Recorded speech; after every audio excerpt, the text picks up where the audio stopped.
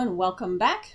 Today we're going to deal with some of those pesky little dust spots that show up on your images, especially when you are using the smaller apertures of f16, f18, and higher than that.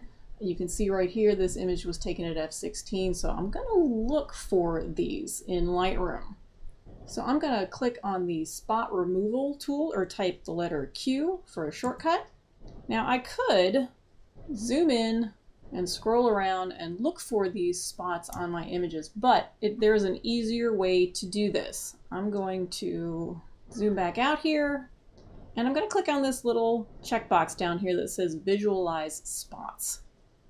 All right, that's going to give me this black and white version, and I'm going to take this slider back and forth and see if anything kind of uniformly round shows up that shouldn't be there. Now, if I crank it up too much, it gets a little obnoxious, but sometimes you need that.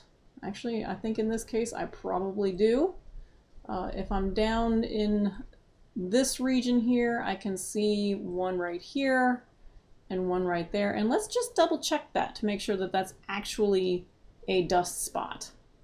And sure enough, you can see it right here, so I know that that is reading accurately. There it is. So I can take care of these dust spots within the Visualize Spots window here, just like that. Or if I'd rather see it in real life, I can say, you know what, I saw one right here, so let's take care of that. But I kind of like to use the Visualize Spots window because I can see them a little bit better. There we go. And you get the gist. So now I will turn that off and I will click Done. So now when I zoom into these areas here, this is 300%. See, this is actually, I think, a bird. So I'll probably get rid of that too, just because it is a little bit blurry there in the background.